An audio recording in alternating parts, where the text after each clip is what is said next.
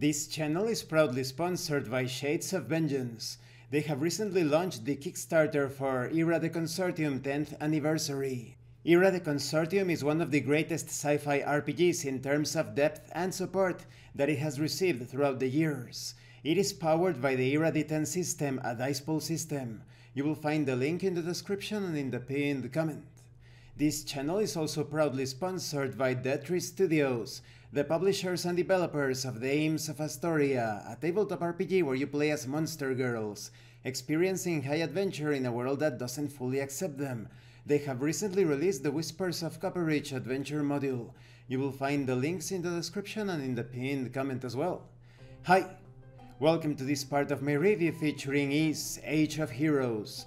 If you haven't seen the other parts of my review, featuring this tabletop RPG based on the superb JRPG video game series, please check out the playlist in the description below.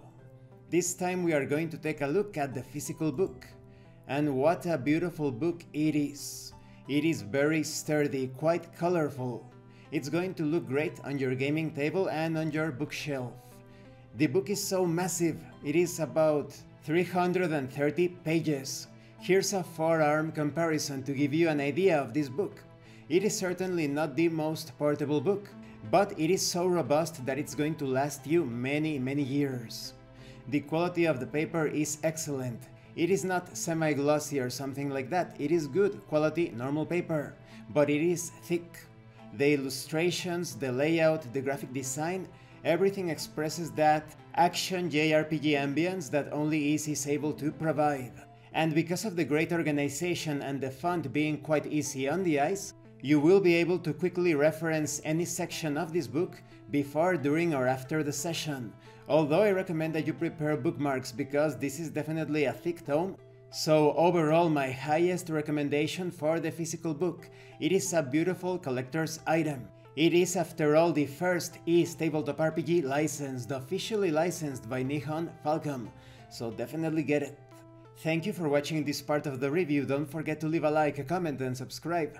And thank you so much to those of you that are going the extra mile to support the channel. If anyone else wishes to further support the channel, consider joining as a member and enjoying exclusive tabletop RPG tips. You can also use the super thanks button and check out the pinned comment below.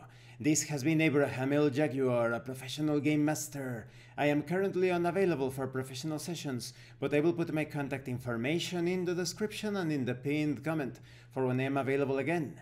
And remember, in tabletop RPGs, it's not about what you want your characters to do. It's about what your characters are doing. Once again, thank you and see you later.